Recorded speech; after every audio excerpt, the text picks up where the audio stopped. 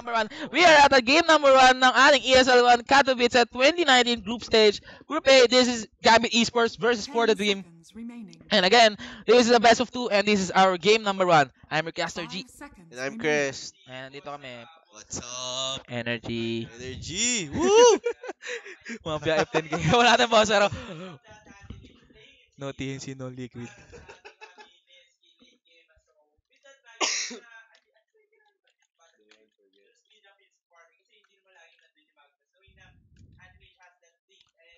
Dota. Doat. No TNC, no liquid. So no TNC, no liquid. Lalagay ko sa option. No TNC, no liquid. Oh, inunahan na namin Wala kayo. si Miracle, walang TNC. Unahan na namin kayo. Gambit number 1. Ewan natin. Yan. Gambit number 1. TNC number 1. So itong Kaso Gambit wala Esports with the Orson Lich Nyx Assassin. F10K. Yun, F10K. F10K Pero- draft to, F10K draft. That's for the Dream FTD with his Nyx, THD. Jakiro, saka Shadow Shaman. THD is the twin-headed Oo, dragon twin-headed. na tawag sa kanya dati sa Dota 1. It is two-headed Old dragon. school. Medyo old school, old THD. school. THD. THD. Namiss ka na, THD. Si Nike, si THD, tsaka si si Rasta. Basta. Si Rasta. Old school names tayo. Eh, Ursa naman dati, di ba? Orsa talaga. Si Pazzy Wazzy. Gamit. Shoutout po sa Ladea family, lalo na kay Tita Jolly, Sabin Weekly, Lastrilia Pueo. Gambit number 1. Let's see. So anyway, bans for Gambit is the Razor, Tiny, Shadow Demon, Elder Tyrant, and Darkseer. So first 3 bans na focusing on the laning phase, mga pickups. Well, yung of course, yung laning phase natin sa Tiny, malakas siya dahil nga sa 3 throw. As for Razor, yung kanyang static link, SD, yung mga Purge, Shadow Poison.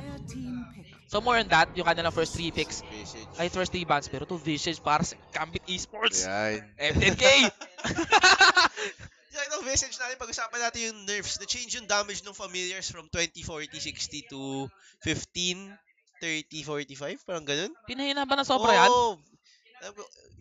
Winasak nila yung damage eh. Tingnan natin. Masyado nyo naman sinaktan yung Visage, pero okay lang, di naman ng Visage picker. Tingnan natin. 5 seconds remaining. 15 soul assumption damage per charge to 20. Ay, ito ata yung sinasabi mo eh. Di pa, meron pa isa pa. Radiant team back. Scroll down. Saan na yun? Older updates. Familiars. Order updates. Familiar. Visage, Saan na strength yun? gain. Ito na yung damage eh. Nabasa ko yun eh. Visage. Dota 2 update. Older updates. Tingnan naman natin ha. Inaharap natin yung Visage updates. Wala, bago lang yun. Eh. Sa 21B lang yun. Ito lang yun? Pero Oo, wala na nakalagay dun eh. Baka ba? Check wala. Balikan natin. So, Bristleback for FTD. So, yun. For Bristleback para side ng FTD. Actually, Bristleback is really good against our Visage. But the problem is, he's bad against our Ursa, man. So, Ursa, he can lane safe lane, he can lane off lane. It will be a pretty good time for him. Kaso problem, yung dalawang supports is pretty good against our Ursa, which is the Shadow Shaman and our Jakiro. So, Jakiro, really strong laner. Yes, sir. Dual Brit. Sira kagad yung ano eh. Yung playstyle ni Ursa na run down, fast attack speed. Dual Brit slows both movement speed and attack speed. Shadow Shaman naman hard CC. Shackle Hex. Okay, so for the Dream, they picked out this Beastmaster. So this Beastmaster. is a mid lane Beastmaster. Even the Mid lane Bristleback, Bristleback. pwede rin. yes, they can do anything they Flexible. want to. Pwede rin yung mid lane lifestealer. So, very flexible sila. So, siguro gusto nilang i-abuse yung weak laning phase ni Visage from level 1 to 5. May nakikita ko ipipick nila. I see Timberso. Oh my god. Timberso would be their best pick dito para sa akin. It's either Timberso. Well, there's no more Medusa. We will see a Timberso here or even the Outworld Devourer. Because 3 strength heroes. And Timberso and OD is pretty good against these 3 strength heroes. So I predict something like a Timberso. Tingin mo. Oh, pero most likely Timber, so OD. Ano pa ba pwede? MK? MK. Yeah, MK, Timberso, OD. Those 3 heroes most likely will be a pick here. Pero I really want to see the Timberso. Because MK. So, let's see kung ano mangyari sa ating game number 1 ng ating Gambit versus For the Dream. So, actually, for their standings sa game natin... Okay. Ayun, naka-close ko lang pala yung ating Wikipedia. So, standings... Okay, so for the side of Gambit, 1-1 pala sila kanina ng forward gaming. For the side of FTD, 0-2 sila sa Mineski. Okay, so Tidehunter. Choose your Okay, hero. tao lang nagkakamali. Ayan. They picked out the Tidehunter. Well, Tidehunter is okay. I think okay rin Tidehunter kasi puro melee yung heroes ng side ng For the Dream. Well, actually, hero talaga ni Dasak to eh. Yung ating Visage is, ano to, comfort hero niya. Pero let's see, kasi speaking So of, mid yung Ursa. mid lane Tama. Ursa, Mid lane Ursa. safe lane yung Safe Visage. lane yung Well, they can Visage. still play this as a Visage mid lane Tama. if they want to. Switch lang ng heroes. Ay, yung players. Tama. Yun. So, hindi, it's possible na they are laning the Visage sa top lane kasi gusto nila i-lane yun against our Beastmaster. Because if we're laning the Visage against the Bristleback, that's bullshit. Ay, sorry. Tsaka sa tropa kong si Jomar nanalo sa Swertres. Sana mabalatuhan kami. Sana kami din. Oo. Tumatanggap po ako ng mga barya. Stars na lang, stars na lang. Stars, pwede rin Pwede stars. stars. Oh, ano yan? Oh, yan. Dyan si Samsu Lapas. Manggugulo ka na naman dito. Ulit mo. Hingi ka na lang balance kay Jajun. Anyway guys, this is our game number 1 ng ating Gambit versus For the Dream. Let's see who win this. Mananalo ba Gambit dito or For the Dream? So in terms of draft Gambit Esports, yung goal naman talaga nila dito is to siege with the Visage familiars eventually. Yes sir. Yun. For the dream naman, to get this Nike 6 slotted, win the team fight, and roll over the lanes. Yes. Might see Lifestealer with Radiance. Well, I don't think there's a good Radiance game. Tingin mo. Radiance game pa I think ba to? okay naman. Kasi Radiance yun nga, yung missed chance for the Ursa. Yung Gravekeeper's Cloak mawawala, matatanggal. Tapos yung, Prepare yun, for battle. I guess, really good Radiance game pa rin. Oo, okay lang naman. Pero yun, mass tips onto VT Faded. Apat agad ang tip kay VT Faded. GLHF mo, away nila si VT Faded. Well, VT Faded is a C player. Southeast Asian player yan, si VT Faded. I think he's Malaysian. Mineski vs OG, dun po tayo sa kabilang stream.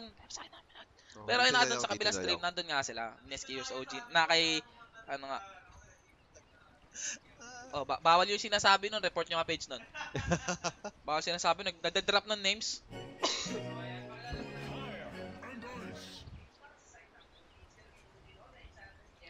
Okay, anyway, pakalalan mo na sila. Mga nakalimutan natin. For the side of Gambit, it is FNG on his lich. All Aki, G, basta yun, Tidehunter, si Old. As for the Ursa, it is Afuni J. Immersion on the next assassin and the sack playing at our Visage.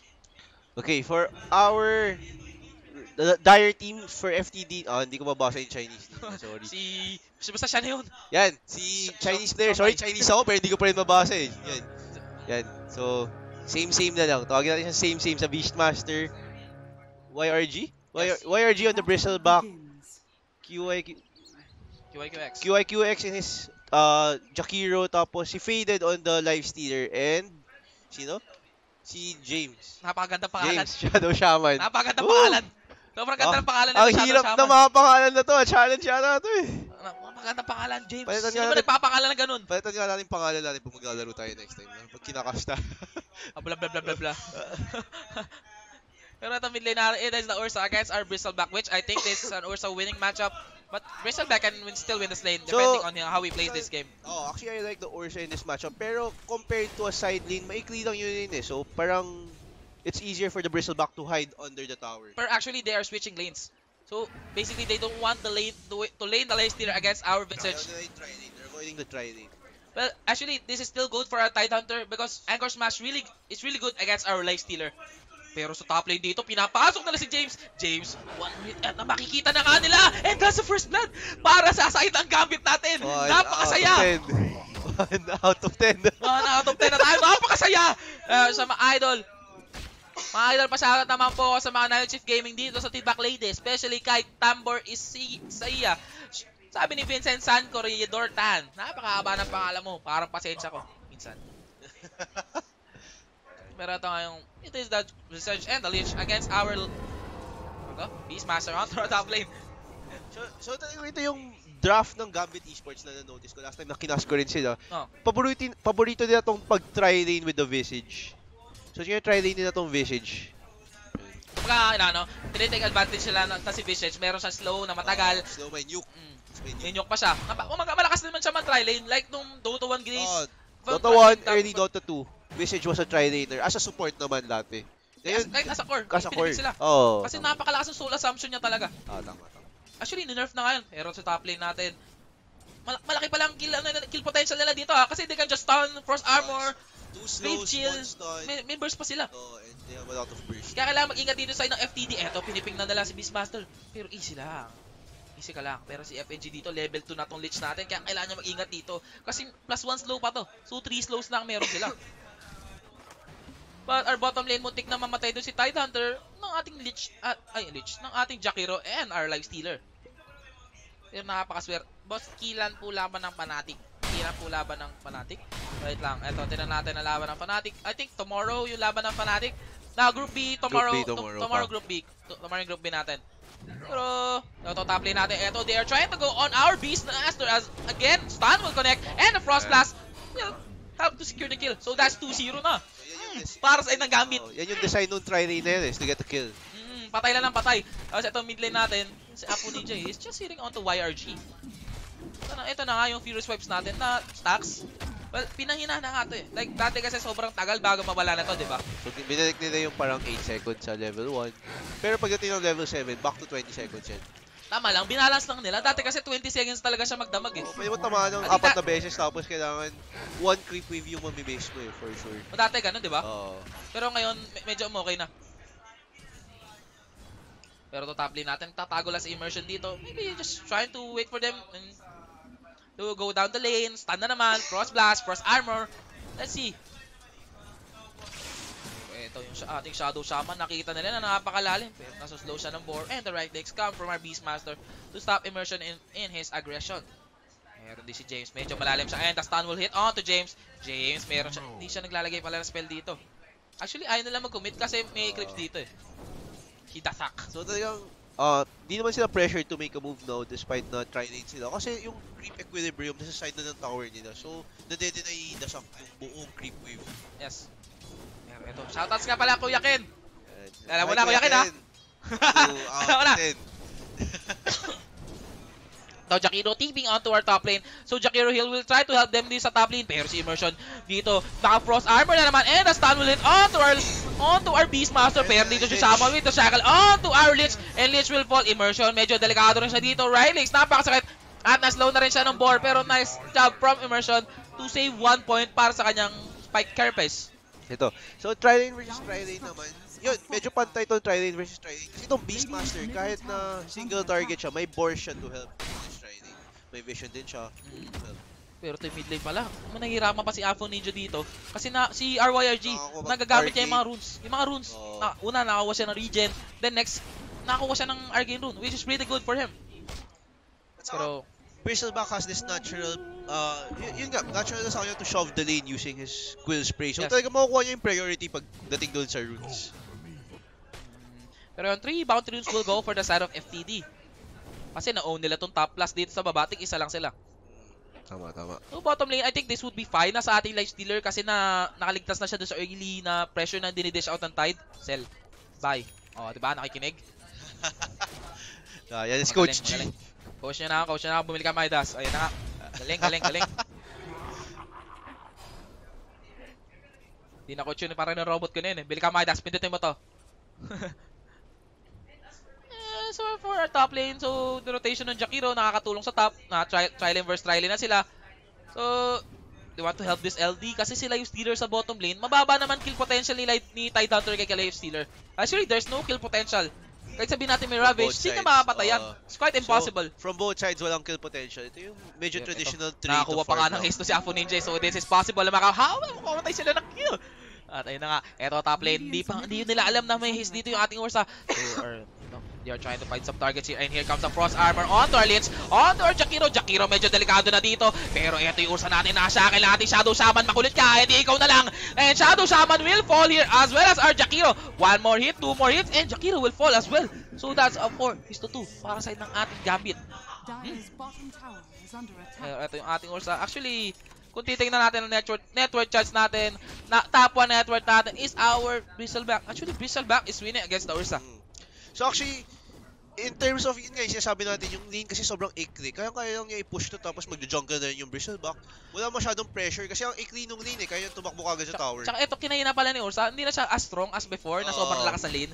Kasi yung Furious Webs niya, 8 seconds lang. Oo. Parang ano lang, mahinang burst. Ayun. Oo, yun. Sasaktan. Saka pag tumatalikod siya, yun, bumabalik lang rin yung damage Oh, pero ito dinadive na ng ating bristleback ng itong Ursa nasa mid lane. Medyo delikado siya. But here comes the rotation coming from Arlis. Frost Armor, Frost Blast onto YRG. Apo Ninja. Ito na, napakamit na sa Enrage. 2 more hits, 1 more hit. Coming from Apo Ninja. Oh! Namatay pa nga si Apo Ninja. Pero yun, 5-3 na ating kills. So yun.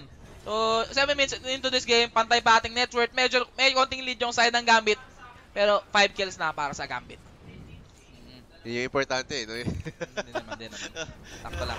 Ito sa Dasak, meron siyang medal. So, magagamit niya medal just to clear out the boars. Yun lang itong bottom lane. Ayun na nga, ating Tide Hunter is getting close to his lads. Yeah, si lads.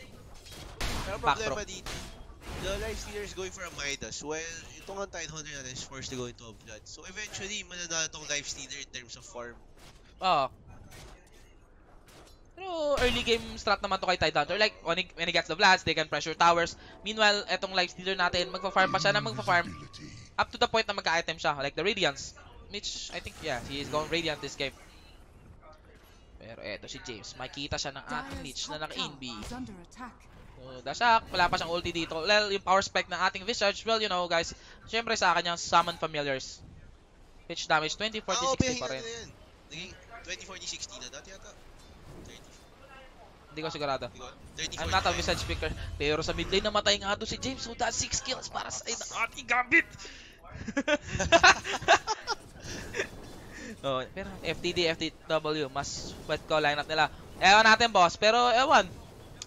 Hindi ko sure kasi like, well, actually I like the lineup ng FTD din.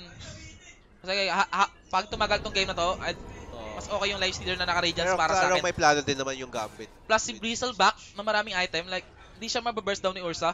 It's gonna be a problem for a side of Gambit. They need to own the mid game. Well, let's say the early game, ito medyo na gagawa nila paraan, pero they really need to own the mid game. If Lifestealer gets space in Bristleback as well, dalawa kailangan na lang targetin sa team fight. In terms of Bristleback, pag inatake siya ng Visage natin, maubos ng lahat ng familiars niya. As well for the Lifestealer na may Radiance, it'll be a problem as well. Pero to level 6 na nga natin, ito na si Dasak. Mayroon na siya mga summon, may ibon na rin siya. Pero ito, here comes the stun. Come from immersion onto our Shadow Shaman. But I think easy lang naman. And dito si ating Beastmaster. Ito, tinitira na nga ng ating familiars. Pero ang hina pala ang damage niya, no? Nabablock ko siya ng Stout Shield ngayon, Ha? Oo. Kasi 20 na lang Pero sa bottom lane na, doon nasolo kill. Oh yes, nasolo kill ni Lifestealer. Doon si yung Ursa, yung ano natin, Tide Hunter. Nangyari sa Dota 2, nasolo kill yung Tide ng Lifestealer. What a pack. But here sa top lane natin, the stun will connect onto our Bristleback. Frost Blast onto our Bristleback. And ito po stuns.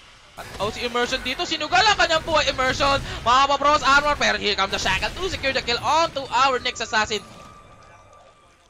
My God. My God. So that's 6 kills for the side of Gambit and 5 for the FTD. Nagbago yung change of plans. Nag-change na, bumago pa. Pero ito na nga, our Ursa here is going for a Midas. So he wants to secure the late game. Kasi alam niya yung early game niya, nag-fail na siya ito Leshak natin. Our Visage dito is going for a Dominator, which will help him sa early game. Pag hinighlight mo ba yung skill, makikita mo yung change? Hindi na. Yan na? Pag hinighlight mo, makikita mo ba yung in-update nila? Hindi na. Ayun o, yun o, pinalitan nila, yun o, damage reduced. 220-40-60. Pero sa mid lane natin nandito nga, they are trying to kill James dito. Tatamaan pa nga ng ating James Frost. James, here comes the Shackle onto FNG. FNG medyo delikado, isang putok na lang, mamamatay siya. But here comes the stun. And here comes the Ice Pad come from our Jakiro plus the dual breath. Pero medyo easy lang. Nandito na rin natin Tide Hunter. Papasukin niya! Pero ito kay Tide Hunter natin, meron ng Bloody Mist in rotation onto our mid lane.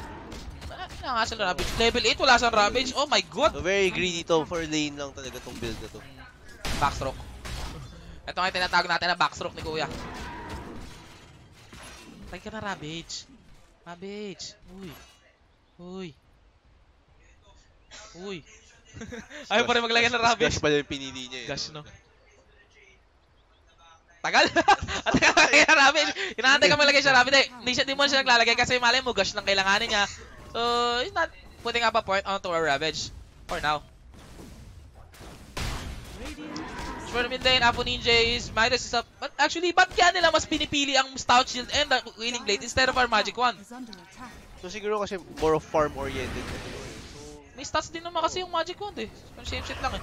Pero ito, top lane natin is being pressured by the Shack. So tier 1 top lane, nababawasan na sobra-sobra. Immersion here, makikita niya, nagro-rotate si YRG. Par, bakit patay niya par? Diablo yan. Pag-usapan natin itong break ng Vendetta. May break pa nga lang itong Vendetta. Pwede mag-break. Parang kami. Pero ito na nga. Here comes the break come from the Vendetta. And here comes Ursa. Galit na galit si Ursa. He is eating out our Bristleback. Pero si Bristleback. Here comes the roar coming from our Beastmaster. At pinapatigal niya lang doon yung ating Ursa. So, kulang yung damage doon. Bristleback will be fine. But here comes the rotation na rin. Here comes the Frost Blast. And the Chain Frost has been used. Magbabounce pa ba? Here comes the ward usage coming from James on the Immersion. Immersion dito. Mukhang mamamatay na. Mukhang masyado niya lang kinalingan. Tinitira na lang Bristleback. Very wrong.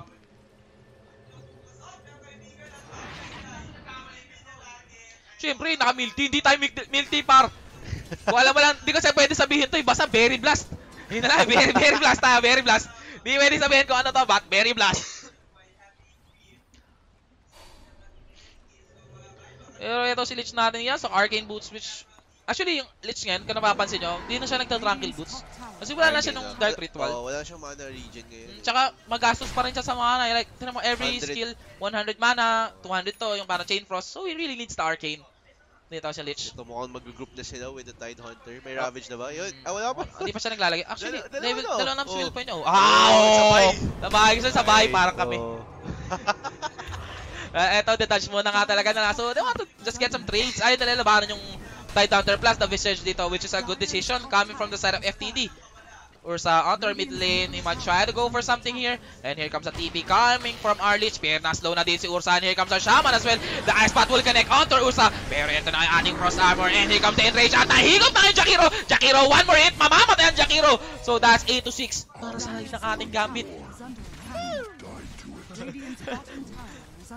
Pero ito bottom lane natin. Here comes our Bristleback. Just pressuring the tier 1 tower onto our bottom lane. Pero ito, nagsiscan na ngayon dahil onto Roche Pit at nagro-rosa na nga dito yung Tide Hunter natin as well as our Ursa. I think this is okay kasi meron silang Vlads. Plus meron pa silang Ravage. But the problem here is alam na ng side ng FTD dito dahil nga doon sa scan. Tutuloy pa ba nila to? Wala ka ulti par. Medyo pagkakamali to. Par, tama na muna. And here comes the Rage. Meron din siya nag-slow muna. Rage usage agad. Napaka-agad niyang ginamit yung Rage. Meron pa Ravage dito. Tide Hunter na. And the Ravage and the Chain Frost. Mamamatay na yung ating Beastmaster. Dito sa backlines. Here comes our Visage. Papatay yung Shadow Shaman. And that's... Mag-game? Di pa. Yung Roshan nahuwa ni Apo Ninja. Dito, Apo Ninja trying to kill our Bristleback. And Bristleback will fall as well with the help of Enrage. Jakiro, dual breath just trying to delay the inevitable. Pinapush siya yung wave. Pero Jakiro will fall as well. So 12-6 na para sa ng Gambit. Nice. Ayun na. Buhay tayo doon. At ito tier 1 tower sa mid lane will fall to the hands of Gambit.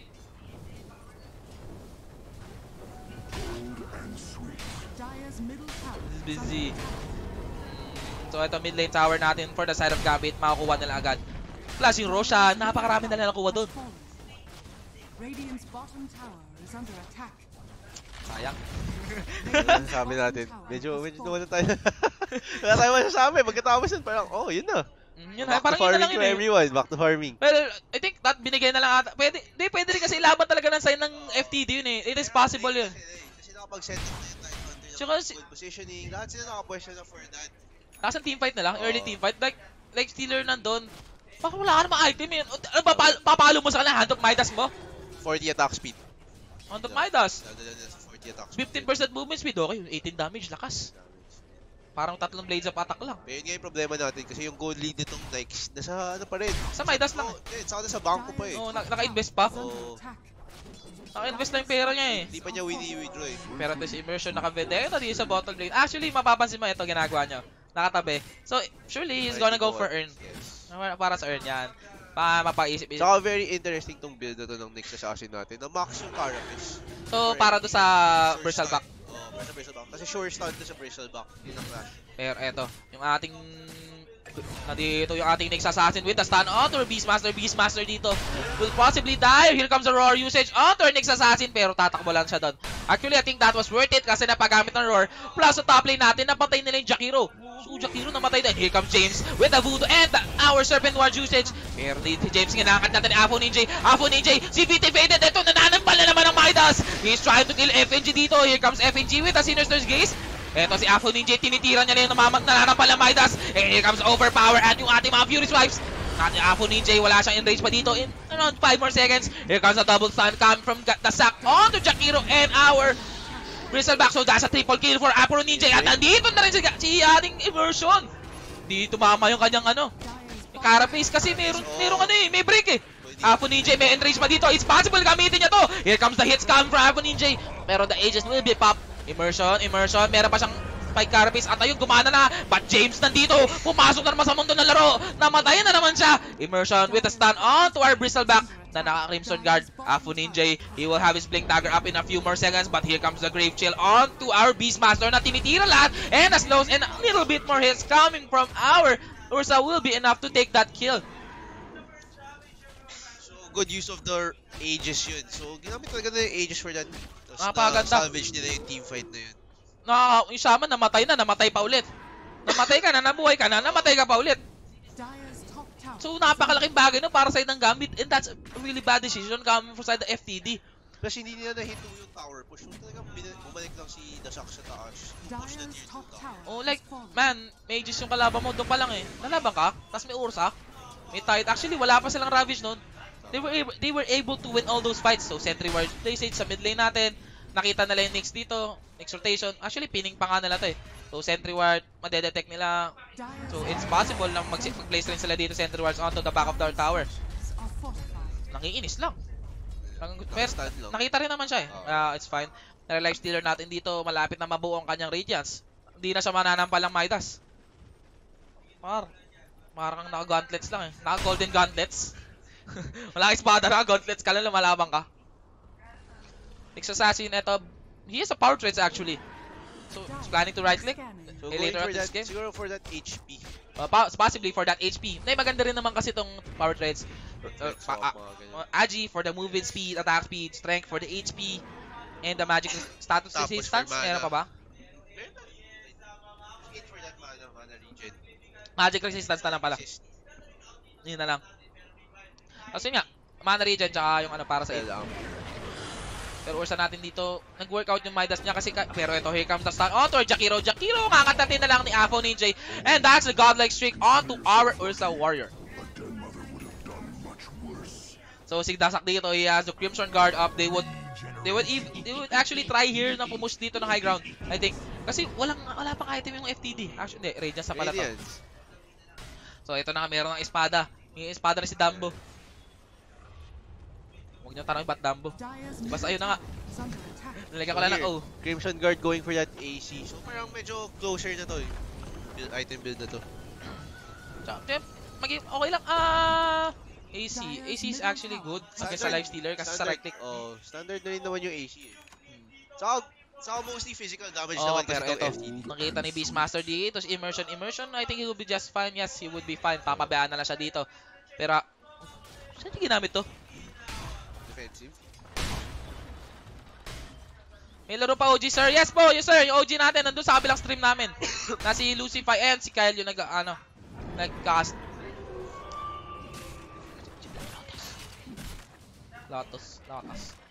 Lutos. Ito si Afo Ninja up ng kanyang BKB plus meron pa siyang Envy dito. So it's possible na pwede na i-go tong Bristleback. But I think that's a bad idea kasi siya yung pinaka-tanky. Possible at tala niya dito is our Jakiro or our Beastmaster. Plus meron siyang BKB. Pero ito, kita-kita nila ito. Ice Path trying to secure. Pero ito, here comes a blinking come from Afo Ninja once again onto our Jakiro at patay na naman si Jakiro. That is a 7th death into this game and Shaman 7 deaths na rin. Happy, tigpito na. Pero network chance natin. Nga, nangunguna yung ating Ursa and our Visage. Let's see kung ano mangyari sa game na to. Like, ito yung ating Lichia, Zamek na dito. So they're getting all the early items just to secure the push, diba? Secure na yung team fight dito in terms of items. So So most likely Gambit just waiting for second Aegis. Pero good decision making to from the side of from VT faded. He bought the Radiance, he bought the Talisman, so he's focusing on onto the miss. But immersion dito, here comes the spikes. Oh, knock off yung Radiance ba? Isa na spikes. And here comes the Ice Path. That will connect onto our Nyx Assassin, maroro na nga. And the Macro Fire, binigay na lahat! Binigay na lahat sa Nyx Assassin natin. Lahat, roar! Ay, Macro Fire! Lahat. Buti pa siya, binigay lahat. Pero ito nga, Roshan natin will spawn in around 40 more seconds. Beastmaster, yeah, only has a Vlad. He's going for a 4-stop, so saves. Saves. Siguro rin na rin yung initiation niya. Pero hindi niyo makakulit yung break dagger kasi yun nga, pag pumasok siya, hindi siya makakalabas ng teamfight nito. Kaya nga, pinasok siya, hindi siya nakalabas. Yan. Ang ganun. Best example, pinasok siya, hindi siya nakalabas. He died once again. I don't know about this. Siguro, he's expecting this game to be delayed sa ating late game kasi XP game pa rin kinuha niya. Well, tama naman XP game, so sumusugal na siya. It's all or nothing. Diba? Kasi kung mag-movement speed siya dito, it will, parang same lang. 20 movement speed lang. Parang bumili ka lang ng ng Perifier. Ng Windlace, yes, Windlace. Ilan ba ito? Mood Windlace nga, 20. Pero ito, nakikita na lang yung Jakiro dito. And that's 8 net for Jakiro, 282. So, napakahirap kasi kailangan talaga lumabas itong Jakiro to set up wards. Pero bantay na bantay nila Immersion and Gambit. Sobrang aggressive rin kasi ng heroes na to. Like, I think if Afu Ninja here gets his Basher later on, medyo mahirapan na rin Lifestealer natin dito. Actually, if he gets Basher, then goes for the MKB. I think Lifestealer, that will be the biggest problem. Medyo mahirap to trade even nasa Lifestealer. Pero it is actually good, the Heaven's Halberd against our Ursa. Plus yung mga miss, like, walang damage na magda-damage kayo. Lifestealer, like, lahat sila summon sa right clicks na summon. Alam ka naman mag-MKB yung mga summon ni Visage. Di rin siya mag-MKB. Might be able to get the blood turn, pero let's see. Eto si Afu Ninja. They're trying to find someone here. The Shack pressuring onto our mid lane. He's getting close to his Assault Cuirass. 23 minutes into this game. Immersion trying to find someone here, pero nakita siya dito ng ating sentry. As well as the wards. Medyo tahimik lang muna tayo, sir. May nagwawala doon sa gilid. Pero ito nga yung mid lane natin. Here comes the Shack. Ayan, Assault Cuirass. Okay. Ay. YRG dito. Actually, ito hindi na natin papansin. Actually, dalawa pa lang halberd nila. Halberd's really good against the lineup ng ating Gambit. For the familiars, for the Ursa. Passive evasion for the familiars, tapos yung active for the Ursa. So, yung first one, tapos pag in-enrage yun, kaya pa rin i-halberd after. Di na de-debuff. Di na de-debuff to. Undispellable. Undispellable. Okay, tama. Is that a word? So, yan, dalawang halberd for the Ursa. So, is that even a word? Undispellable. Tama ba? Tama. So, sure kanina word of the game natin is desecrate and undispellable. Pwede. Pero ito yung ating Roshan. They are just waiting for the Rosh to spawn in, which it will spawn in right now. May kutob. Eto na nga yung Ursa natin. Hindi ko kukunin na lang Roshan dito, pero top lane. Dito si Dasak. Yung mga summon niya. Mukhang papatayin so free 100 pesos para kay... Mas-stun pa ba? Hindi na na-stun. So I think we will just TP out dito. Eto yung ating Visage with the familiars drop. Hindi na-abot. But I think that's the Ursa going, that's the Aegis going for Ursa na dito. Kasi alam na lang may Rosh. At yun, actually ito na yung maganda ginagawa ng Ursa. Like, you will use your empower agad, tas pag hit niya mo 7, another empower agad. So, faster Roshan. I think, side of FTD, they really need to fight this out. Kasi pag nag-Aegis pa to si Ursa, plus the cheese, it'll be a big problem for them. Which, yes, it'll be a big problem for them kasi hindi nila alam na may Roshan na. And the Roshan will be going for the side of ating Gambit and the Aegis will go to the Ursa. So this time Aegis and Cheese going to Gambit. Tingnan natin mag-high ground na ba sila or kukunin na yung bot lane tier 2. I think they're gonna go high ground na ngayon. Kasi may card na rin kasama. Plus Assault Cuirass na si Visage. Plus I think if the game goes on any longer, mahirapan na yung Gambit dito. Kahit sabihin mo ganyan yung net worth, it is still the Lifestealer with the Radiance and the Halberd going for Assault Cuirass. Actually, if he goes Assault Cuirass na ngayon, tas... actually, magkaka-damage pa rin naman si Ursa dito eh. Kasi yung item niya tuloy-tuloy pa rin because he has the Hand of Midas. At let's see kung ano mangyari dito. It is still Bristleback as well. Arcane rune tong Bristleback natin. So, pero tingnan natin kung ano mangyari dito kasi Ursa pa rin yan, par. Kahit nasabi mo ganyan item dyan, mawawala pa rin yan. Oh, but here comes the TP coming from early to try to defend the bottom lane. Mid lane as well, pero ito, Tier 3 tower nasa bottom lane. Ay, sa top lane pala. Actually, kind of fine kasi doon sa Crimson Guard usage natin. Merson trying to tank it out, pero here comes the blinking count from Marusai with the range. Ito na, nasasak ng Bristleback natin, and Bristleback will fall. He does have a buyback here. Let's see kung mapu-force pa nga. But here comes a Lifestealer keeping on to the middle of the fight. May vendetta pa to, but I think he would just go back dito. Ice Path will connect on to our Nyx, but here comes the Ravage on to VT Faded. VT Faded will fall. VT Faded may buyback siya dito. Buyback ng ating Bristleback would be forced. Mukhang kailangan na mag-buyback na rin dito ng Lifestealer, kundi kukulangan sila sa galing. Here comes the X-Own, Nyx Assassin, and Nashakil nasa bunutan na rin. And seems like Nyx at... Uy! Cheese usage! Grabe naman yun! At Avon EJ mapapatin Jakiro. But here comes the buybacks coming from our Jakiro as well as a Lifestealer. Kita yung ating Bristleback mukhang mamamatay. And that's a dieback onto our Bristleback. Lifestealer dito, nasa gitna ng ating laban. Meron siyang race dito. But here comes our Ursa once again. Magdadive na naman doon sa ating Jakiro. Ursa, galit na galit. Meron pa siya ditong basher. VT Faded, wala ang buyback. And the stun will connect on to VT Faded. VT Faded na bash na nga. That's a dieback onto our Lifestealer as well. So, 3 heroes ng side ng ating FTD na matay. SNGG has been gold for the side of FTD. So, 1-0 na. Agad para sa side ng ating Gambit. So that... What can you say about that? Was that one-sided or nakakalabang pa bang FTD? Very one-sided after the laning phase. After the first Roshan, alam na natin saan patungo yung game na to eh. Actually, laning phase for the side of FTD, they were playing it perfectly. Perfect na, sobrang perfect na laning phase. But the problem is yung Roshan attempt talaga, yung parang contest nila doon sa first Roshan, doon